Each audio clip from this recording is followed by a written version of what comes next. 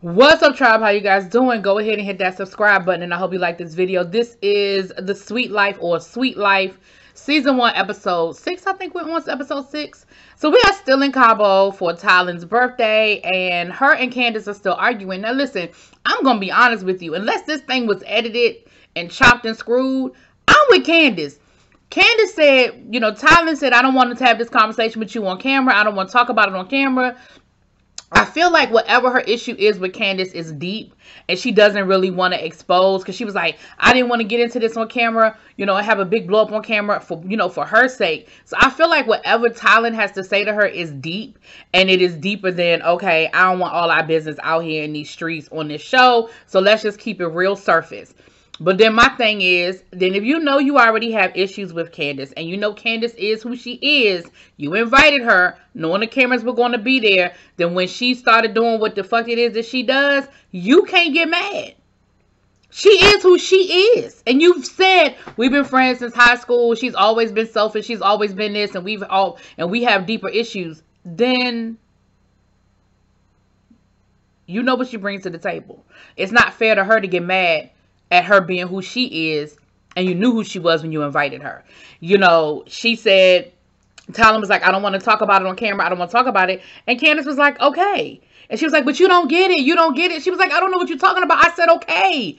Like, I said, okay. It's like you just insist on wanting to argue with me. I said, okay. Anyway.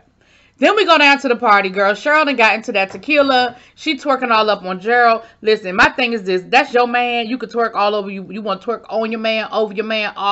That's your man. Twerk until you have twerked out, okay? Then we see Bree flirting with Jordan. And to Jordan's credit, Jordan was like, yeah, this is not a good idea. Like, I'm feeling you. And I know that if I allow myself to go there and you allow yourself to go there, then it's going to go there. And then tomorrow morning, we both going to be feeling some kind of way. So she was trying to get him to take shots and stuff. And he was like, nope, not doing it. Nope, not taking no shots. Nope, nope, nope. And so to his credit, he is very much cognizant of his limitations. And he sort of walked away. So then Bree started flirting with, what's his name? Cameron, I think his name is. And she's, she was like, truth or dare, and he said truth, which I think she expected him to say dare. So then once he said truth, she was like, truth. He was like, yeah, truth. So then she had to come up with something. So she gonna ask him, when was the last time you had sex raw?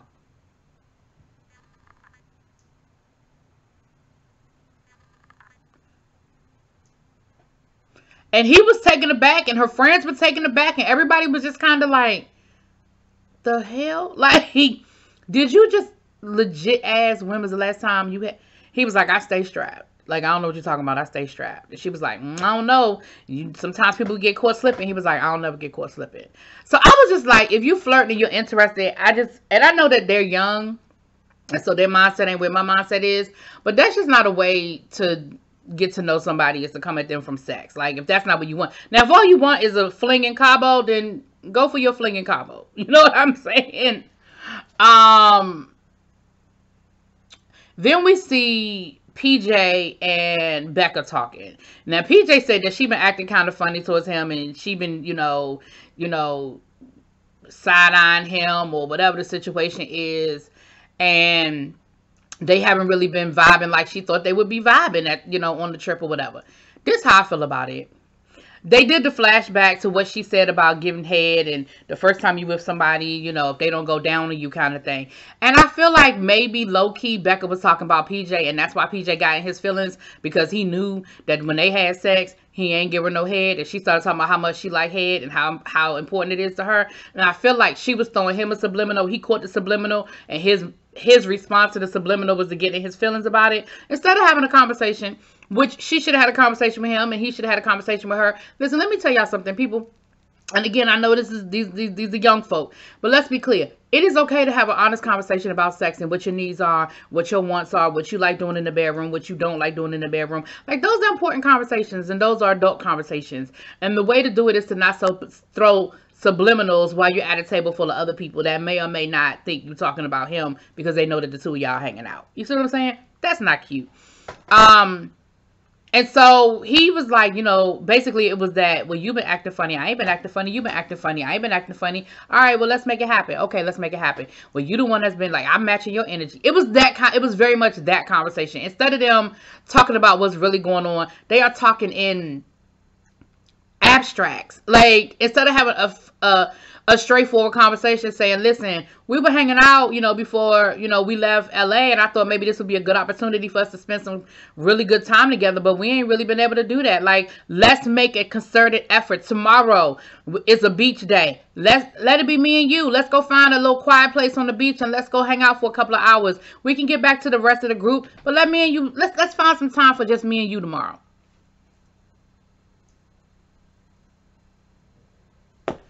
So anyway, the next day, like I just said, is a beach day. Cheryl got a hangover, child. Kaylin everybody got a hangover from the shenanigans of the night. Not everybody, but Amanda is still feeling some kind of way because her man ain't there. But, she called him on the FaceTime, and then the rest of the guys come over and they have like a little conversation. And so she brings up the thing that Bree said about a man paying her bills. And Amanda was like, I understand where Bree is coming from, but at the same time, I don't know how I feel about, like, if that's what my expectation, like, I would love for it to be the case, but I don't know if that's the expectation. And so she asked her boyfriend about it, and he was like, yeah, 50-50. He was like, I'm not saying it has to be 50-50, but what it ain't gonna be is it ain't 100%. Now, this is what I'm gonna say about the not being 100% situation is this. I know that y'all balling. Like, this is clearly a friend group that is in a good financial place. Let's be clear. But everybody ain't in that place. Bree, you ain't in that place. And I feel like, I'm one of those people that I feel like for you to have the expectation that somebody is bringing something to the table that you ain't bringing to the table or that you can't bring to the table, I think that's a little bit much. I think that's a little bit much. So for you to be like, he need to be paying all my, paying the bills, paying the rent, doing this and doing that. Y'all not like, girl, I just think that's a bit much to ask, and everybody's not in the place to do it. So if a man can't afford to pay all the bills, like, what if you met him and he had a roommate? He clearly wasn't paying all the bills then. So now what? And Jordan, who is balling, was like, oh, no, that's a problem. He was like, and that's why I'm single now. That's why, well, I guess she ain't gonna never be my woman because I ain't doing that. And his thing was, I'm not saying that I can't build into that. Like, we get together, things are going really well, and then at a certain point, I'm like, baby, I got this, you good? But that's not how we starting. Like, that's not where this is starting off. And I can see where he's coming from because, again, he does have a little bit of money. Well, I didn't mean that to be disrespectful, like a little bit of money, but I don't know his net worth. But he is doing better than the average 20-year-old, and he does have to sort of protect that energy and protect that people are coming for him from that perspective, right? So that night, they did water jet skiing and all that good stuff. So that night is the brown party. I like that tiling. I like that it was a little bit different. It's not a white party, it's a brown party. And so we saw all these different hues of brown and tan, and it was really, really nice. And so, this is the actual birthday celebration, and she's very thankful. She thanks all her friends for being there. And she says, let's go around the room and let's talk about what it is that, we've learned from ourselves and perspective from ourselves. And, everybody go around the room. Well, they showed a few people. And one thing was funny. I thought that Candace was saying, Candace said something about people matching her energy and not having the expectation of somebody matching her energy. And she was like, I just feel like, she still doesn't get it. She still doesn't get it. Whatever is going on between her and Candace is way deeper than what we're seeing on camera. Because none of it makes sense to me. Like, I get the whole she was late and it was rude. I got that part. But all of this is deeper. And whatever it is, y'all need to just go on and go talk about it. And again, I feel like it wasn't fair to bring her on camera and hold her to a standard that she can't meet because you know who she is.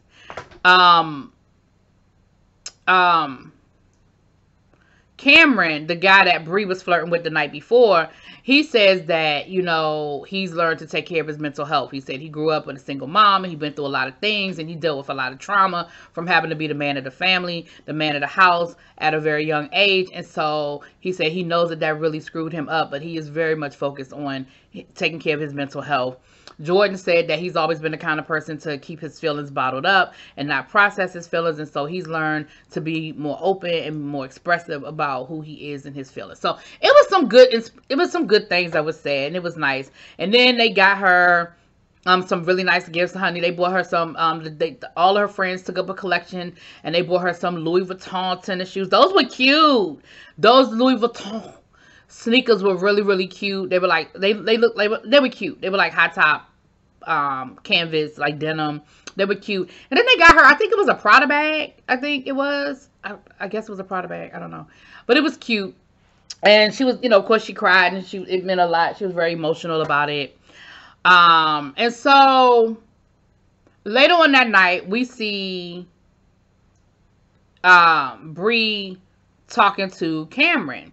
And they were flirting a little bit, and it was like, I was peeping you today. Yeah, I was peeping you too. Oh, I was, you've been looking real cute. Yeah, you've been looking kind of fine yourself. Like, it was like that conversation.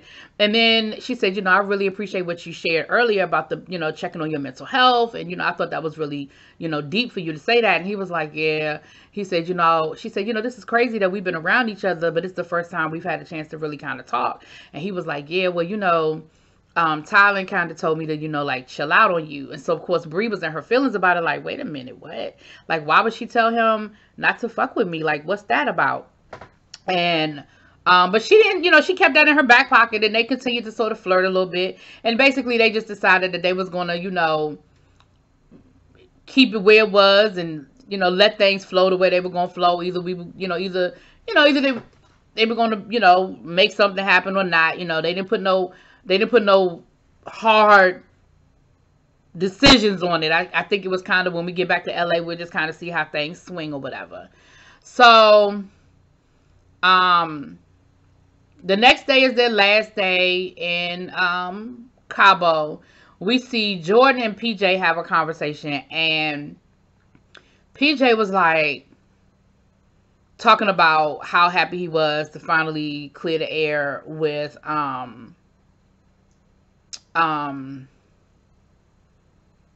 with Bree, and how, it could have went left, but he made sure it didn't go left. It stayed center. And, and then PJ started talking about Becca and how, he thinks maybe that's what's best. That, he said, I see how messy things got with you and Bree, trying to date somebody that's in the same, friend group.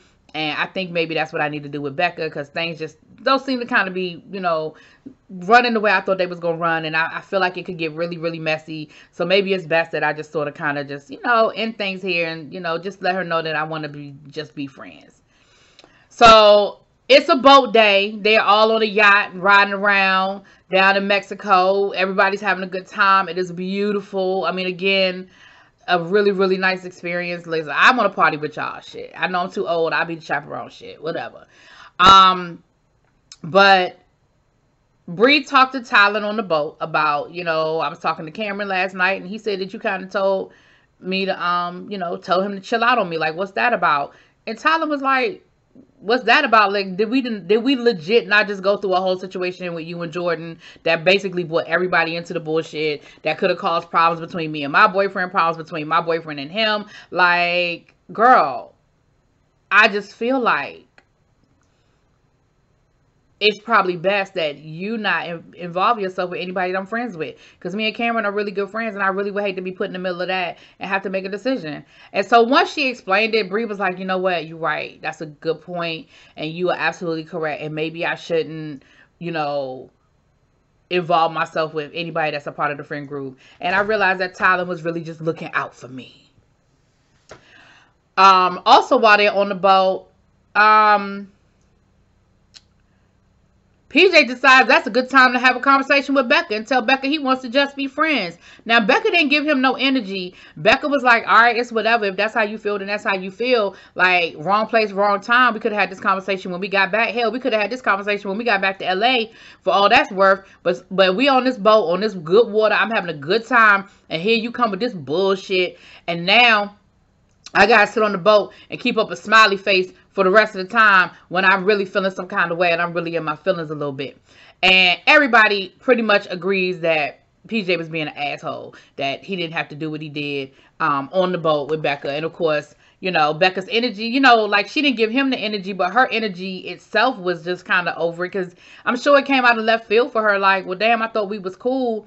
And then after they have the conversation, he goes over with the guys and like, oh my gosh, I feel so much lighter now. Oh my goodness, I'm single. Like, sir, y'all are on a boat. Y'all are not in a mansion and you on the West Wing. She can hear you. She can hear you. So that's pretty much what this episode is. The next day, they going home, the party's over, and it is back to reality. But baby, that is a hell of a trip. I ain't mad about it. You know, one day, me and my friend group aspire to be like y'all. That's all I can say about that.